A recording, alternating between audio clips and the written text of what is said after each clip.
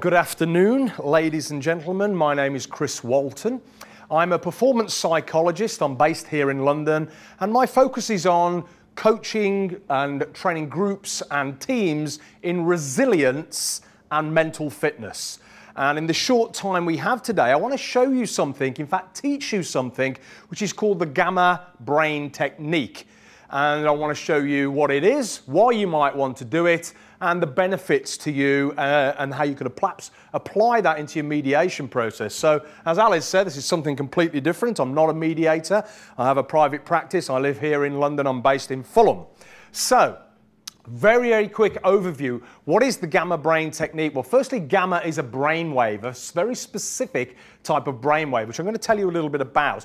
But as an overview, what the Gamma Brain Technique does is this. It creates a super focused mind. You have the ability to have penetrating focus, and you improve your concentration, improve your memory, and improve your recall. Now, all of those things are useful to all of us most of the time, I would assume, but specifically when you're dealing with people. As I say, I'm not a mediator, but I do work one-to-one in private practice, so I know what that dynamic feels like, particularly when emotions start to brew and we have to create our own balance, our own coherency within our own mindset. It switches off your stress response. So the Gamma Brain Technique turns that little emotional part of your brain that can fire up and get drawn into a story, it switches it off, allowing you to think clearly, and it improves your equanimity, your ability to be cool-headed, level-headed, balanced and calm. So if you've ever been in a mediation and you've sort of started to feel overwhelmed, whether it be an online or face-to-face, in physical person, whether you've started to feel that overwhelm and you've lost that concentration a little bit, which perhaps you may do, well, you've got hooked into the story and listened to the story a little bit more and perhaps lose your focus a little bit, lose your concentration, lose where you are in the process, and start to feel perhaps a little bit more of a bias to one party than the other, which from the mediators I've spoken to, this can happen, and maybe it does to you at some stage. But perhaps if you've been a mediator a while, you can sort of relate to these type of things and any really human interaction. Particularly when things like strong emotions come up in a mediation, you know, you can feel perhaps when there's anger, when there's resentment, when there's tears, that really expression of emotion coming out, you know, you can sort of think to yourself, well, what do I say in that moment? You can have that little voice in your head. You sort of know logically what you should say, but actually you go blank. And there's just that little bit of a space where it's almost like your brain is shut off. So I'm going to tell you how to stop that, completely eradicate that, and get your mind, brain and body in a very coherent, optimal state for many things, and for you and this conference it will be for mediation. So this is what the Gamma Brain Technique does. It has many applications, but let's just use it in a mediation context right now. So very quickly, as I mentioned, gamma is a brainwave, and in a 24-hour cycle, we'll have 4 different types of brainwaves. And just to be very clear, all we mean by brainwaves is the activity of your brain cells firing at a given time. So as I am now, I'm thinking about my slides, I'm thinking about my time, I'm actually hungry, I'm very alert, I'm looking at you, I'm looking at the screens at the back, I'm very aware, I'm very alert, I'm very awake, and I'm very focused here. And this is what we call the beta wave, a beta brainwave. Now, most of us spend too long in beta all day long. We're in this on the go, particularly in this city, on the go all the time, completely pushing, trying, thinking, doing a lot of things. What have I got to do? When I pick the kids up, what's that meeting? We're constantly on the go. Now, if you can't switch off from beta, if you can't drop away from that beta wave, then you're sort of slowly but surely heading towards problems. And some of the suggestions are that when you have too much beta for too long, you start to move towards depression because your body can't relax. Now, when we slow down a little bit, we move into a little bit more of a calmer state, we become a little bit more relaxed and a little bit more balanced, we slow down. The rhythms of the body slow down, the heartbeat slows down, and the rhythms of the brain waves slow down. And that's what's called the alpha state. And alpha is a calm consciousness. And it's that place that you might ideally like to activate, in fact, just before a mediation so that you're very balanced. If you go a little bit more relaxed than that and you go into that, just that sort of phase, you know, that sort of phase where you can just be in that sort of sort of light sleep almost, in that daydreamy state. Particularly if you're looking at a computer for too long, that can happen. You know, you can think you're actually productive, but you can be just really drifting off. This is what we call the theta state. So for a lot of people, theta is a light sleep. If you're experienced at meditation, you can be in a deep meditation and show a lot of theta waves. And then when we go to sleep at night and we go into that unconscious state, there's no awareness at all. This is what we call delta. This is a deep sleep where there's no conscious awareness. Now, if you go any lower than delta, you're probably not going to come back, so I wouldn't recommend that. Now, however, there is also another brainwave. So those are the 4 types of rhythms that your brain will activate depending on what you're doing throughout a 24-hour cycle. But there's also another brainwave, and this is called the gamma wave. Now, gamma waves are very powerful, what's called high amplitude waves, very, very fast, high amplitude brain waves, that when you're able to create gamma waves in your brain, they create a peak state of consciousness, peak performance, as the athletes would call it, flow, or in the zone. Now, gamma waves have got some very, very interesting properties. Now, we all create them, but for most of us, they're very, very weak signals. It would be the equivalent of trying to hear your next-door neighbor whisper. You know, the signal's there, the information's there in the other room, but you can't pick it up. That's the equivalent for most of us of a gamma brainwave. But there are many benefits to gamma brainwaves, apart from the ones that I've already described: the memory, the recall, the focus, the concentration. One of the main benefits of being able to create gamma brainwaves is to switch off your stress response. That little fight-flight center in the emotional brain that's hundreds of thousands, millions of years old, in fact, that's still very, very active for us today, and I'm sure you see that a lot in mediations with both parties or one party. You know, when things get too emotionally expressive, that little fight-flight freeze center is firing up, and you'll see that emotional expression. And of course, as a mediator, you don't want to get caught up into the energy of that and start to, again, get hooked into that story. You need to stay balanced and coherent.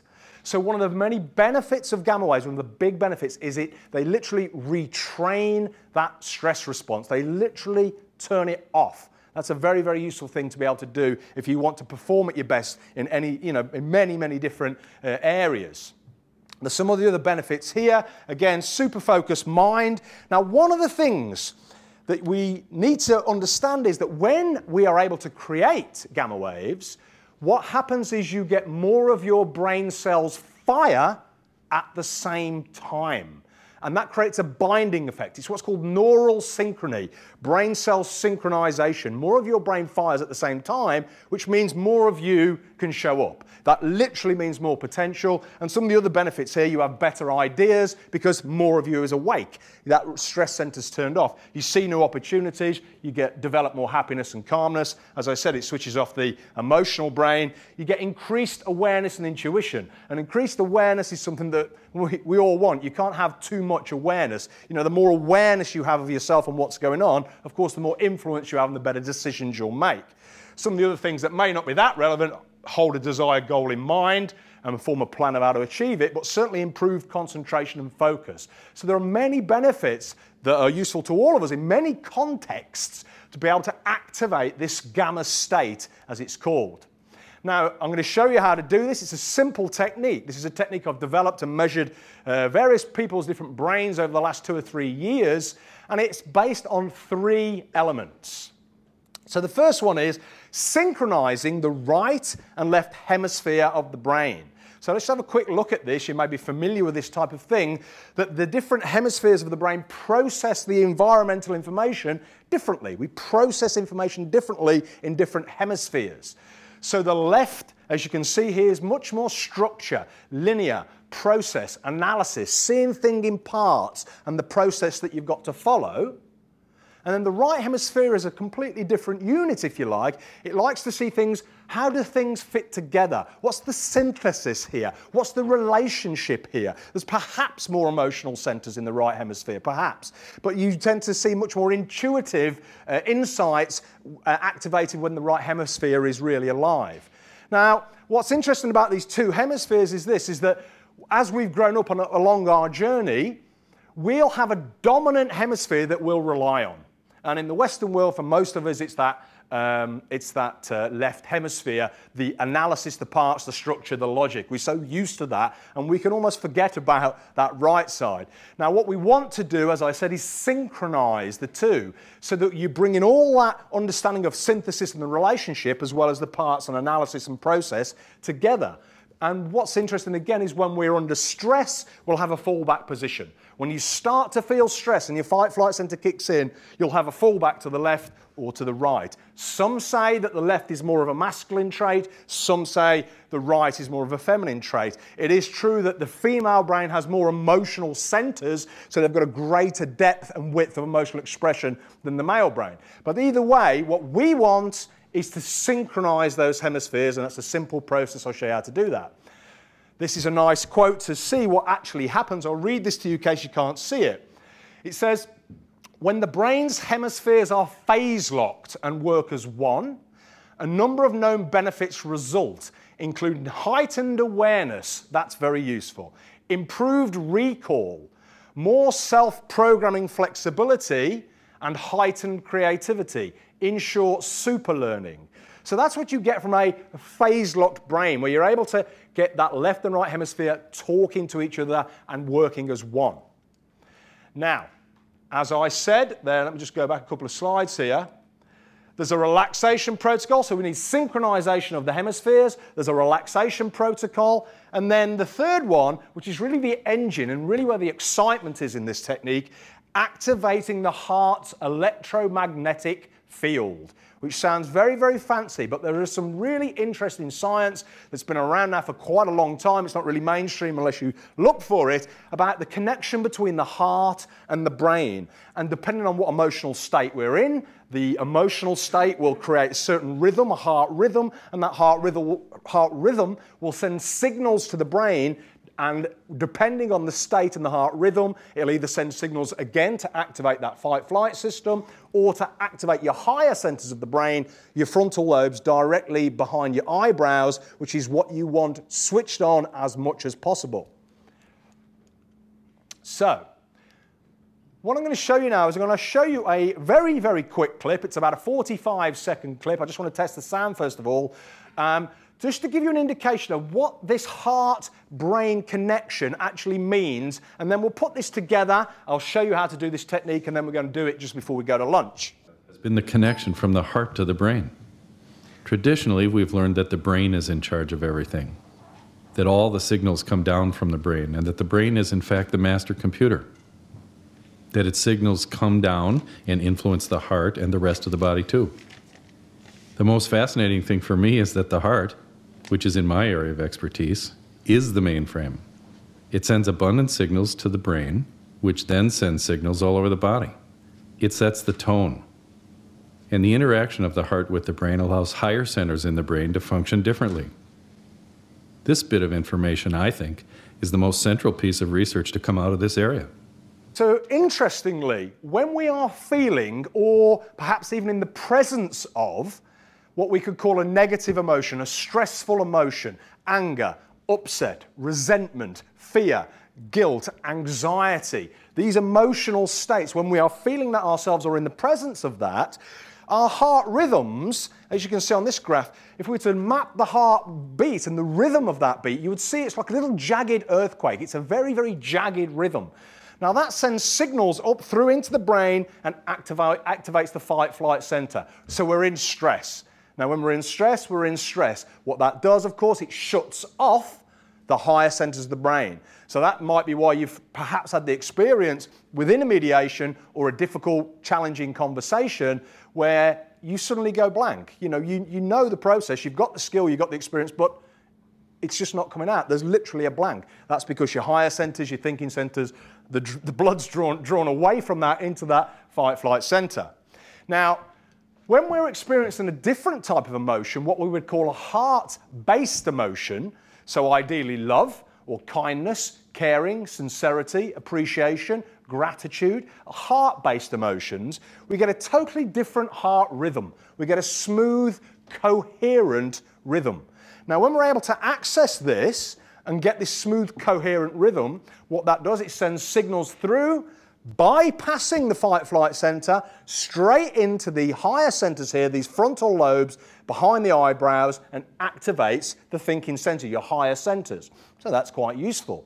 Now what's interesting is when we put the synchronization of the right and left hemispheres together, a relaxation protocol with a specific emotion, then we get these gamma waves. And gamma waves, again, have a binding effect on the brain. They create coherency, flow, the zone, states of peak performance, a higher state of awareness. If you can activate this state and then go into a mediation or a conversation in that state, you are fully there as much as you could ever be fully there. You're not thinking about the past, you're not thinking about the future, you're not worried about anything, you're not trying to struggle with your memory. You are fully there, fully present, and you will be able to give the best of you and bring your best skills and experience to the situation. What's very interesting, you may have experienced this yourself, and there's something you may not know, is that you can actually measure the electromagnetic field coming off the heart outside of the body. So this is an actual image of the electromagnetic waves.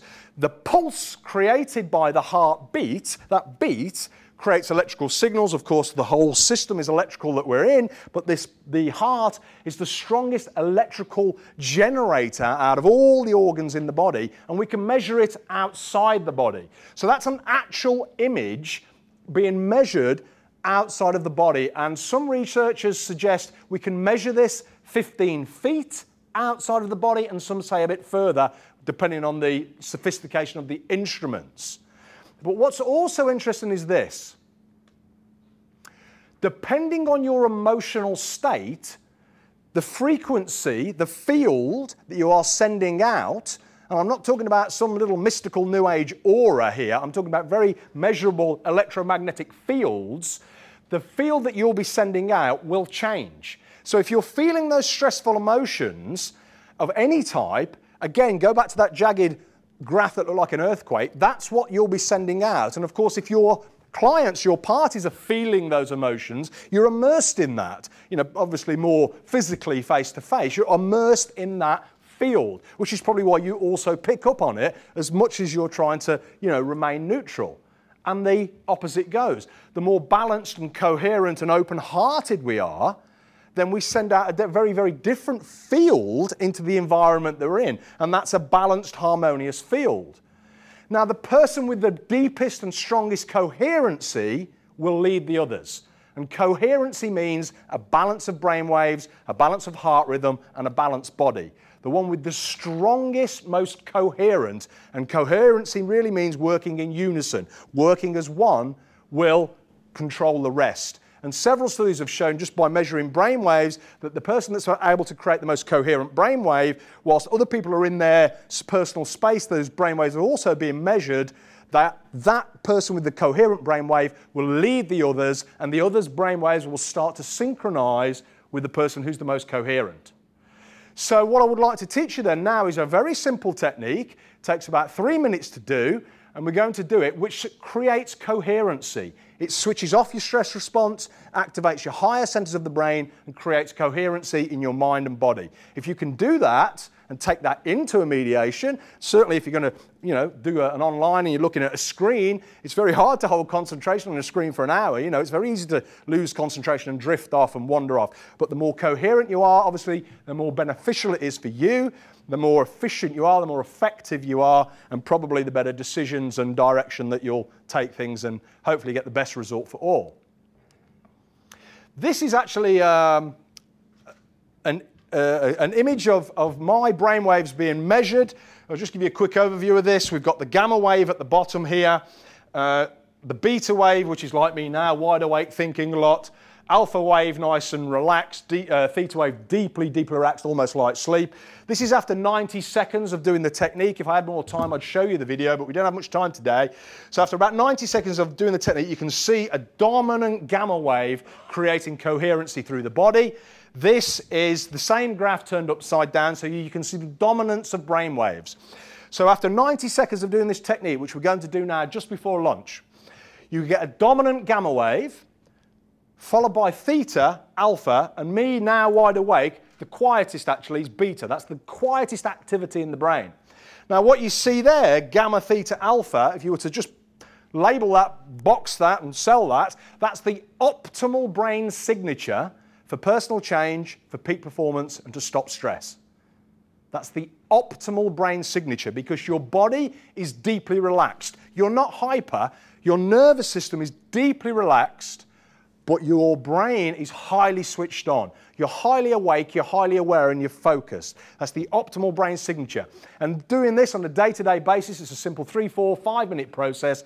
Doing this on a day-to-day basis literally retrains the way your brain fires, and it trains it very, very quickly. And again, it's a very, very nice technique to use. My coaching work and training work in the city here, you know, we talk about using this before a pitch, before a presentation, before a difficult, important conversation, before you go home at night, just in, you know, before you get in and leave your work behind type stuff. So there are many applications for this. There's problem-solving applications because you can get into a higher state of consciousness to understand problems. It's very effective for a rest and renewal meditation, a relaxation, a rejuvenation in the afternoon. There are many applications to this.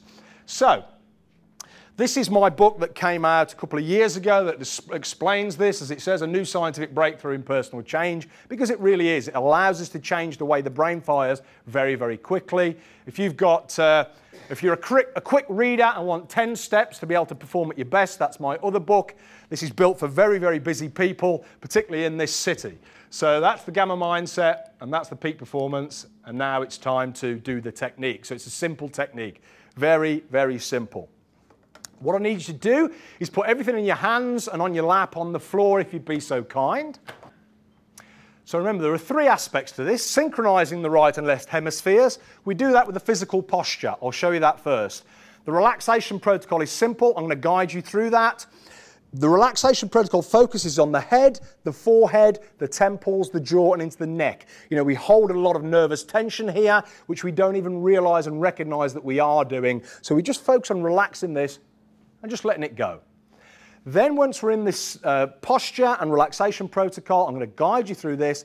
I'm going to say to you, okay, now activate a heart-based emotion.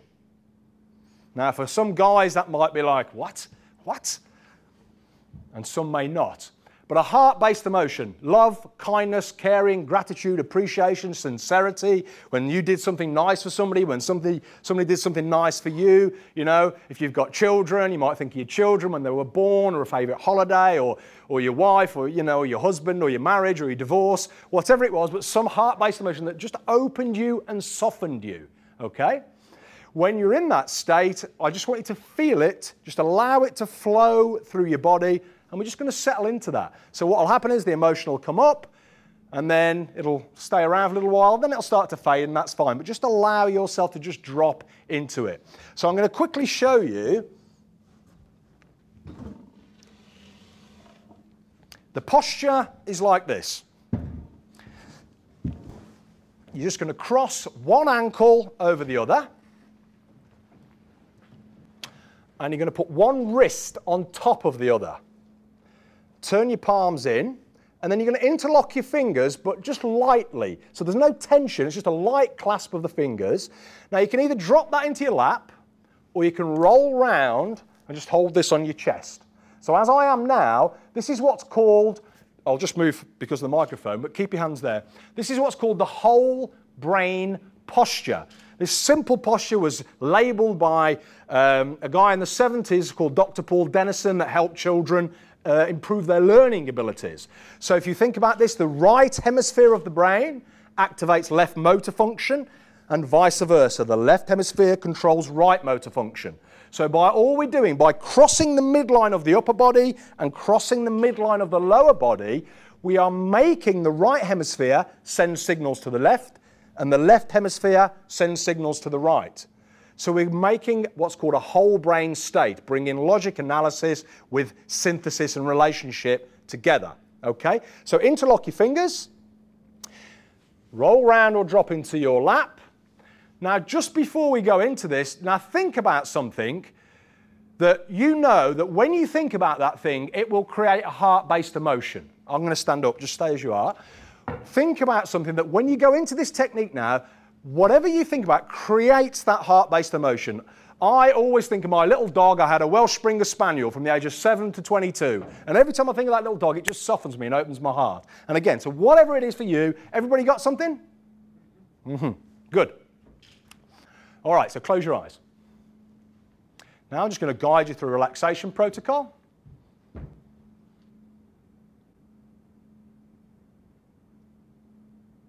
Relax your head. Relax your forehead. Relax your temples. Relax your jaw. Just relax, just let it go. Just enjoy that relaxation. Just enjoy that relaxation. Allow yourself to relax. Allow that left brain analysis, logic, what the hell's going on, what are we doing, to switch off. And allow the analysis to stop. And just allow your whole brain to come together and just enjoy the relaxation.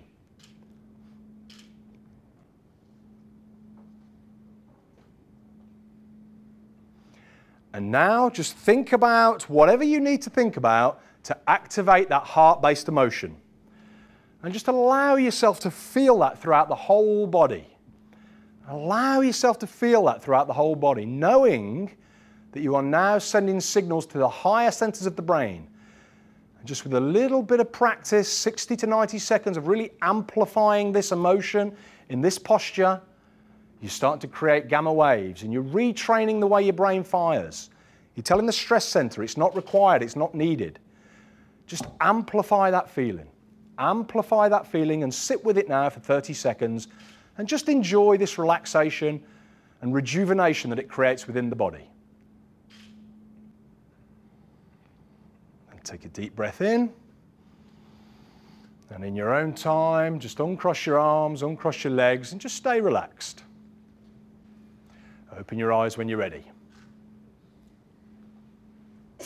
So that is what's called the gamma brain technique. Very simple technique to do.